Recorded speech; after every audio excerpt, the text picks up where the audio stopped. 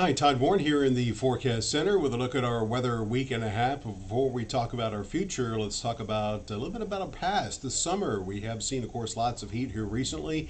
And if you add up all the highs and lows and average them out, you can see this summer, as of yesterday, basically ranks as the fourth hottest summer on record as we just passed last year for the number 4 spot. Probably we'll see this number go down here the next couple of days, but plenty more heat on the way, which we'll talk about right about now. Here's a look at, first of all, where we stand, and again, a break from the heat today and tomorrow as we do have some much drier air in place. More on that in a second. You can see temperatures in the 80s and low 90s across the area, about 10 degrees cooler than what we've seen here recently. 91 in Shreveport, mid to upper 80s in both DeKalb as well as in Texarkana with a crystal clear sky out there. And I mentioned the drier air.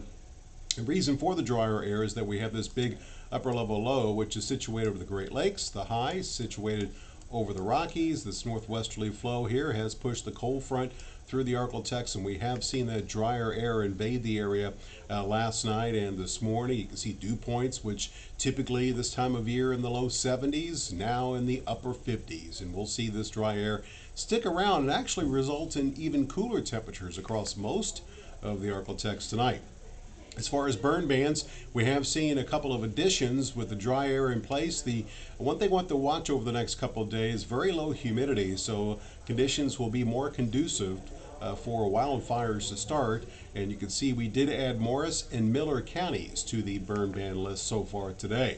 Now, as far as futurecast, don't expect much as far as clouds tonight, as we will see a mostly clear sky. And with the wind dying down, that should allow temperatures almost area-wide to dip into the 60s. Could actually have a few upper 50s over the northern sections of the area. And then tomorrow we'll see lots of sunshine once again, with maybe just a few more clouds over the eastern half of the ArkLaTex. Tomorrow night looking mostly clear, and for Thursday expect lots of sunshine with the wind shifting around to the south and southwest. That is very quickly going to bring back the hot air, as we'll see highs back into the triple digits as soon as Thursday. And it still looks unlikely that we'll see much as far as rain, not only for the next few days, but perhaps for the next couple of weeks. You can see a look at the upper level pattern shows that ridge, which is now over the Rockies, gradually migrating back to the east. As we head into Friday and Saturday, that's when we once again could see some of the hottest temperatures of the summer so far, with highs in the mid triple digits around 105, 106. Then we'll see this ridge not really move very much heading into next week. And then as we go through the last half of next week, we'll see it continue to be entrenched across the southern half of the country, and that is going to keep us dry.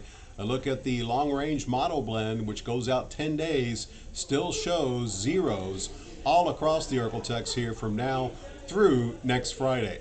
So your forecast looks like this for tonight. We will see temperatures across the area that will be below normal. Expect lows in Shreveport at 66, 62 in Texarkana, 59 degrees for the low temperature in DeQueen, 64 in Natchitoches. Tomorrow looking at plenty of sunshine once again with the low humidity sticking around. 93 for the high in Shreveport, 88 in Texarkana, 92 in Marshall. And still rather hot over the southern edge of the area with highs in the mid to upper 90s. That heat will advance northward as we move towards the weekend. Triple digits starting Thursday, back to 105, 106 for Friday, Saturday, and Sunday. And then we'll stay in the triple digits all next week. Overnight lows also warming back up, as we'll see those lows advance into the upper 70s to low 80s as we go through most of the 10-day period. So good news, bad news. We have one more dry and relatively, for this summer, cool day, and then we'll see the return of the extreme heat as we go towards the weekend and all of next week.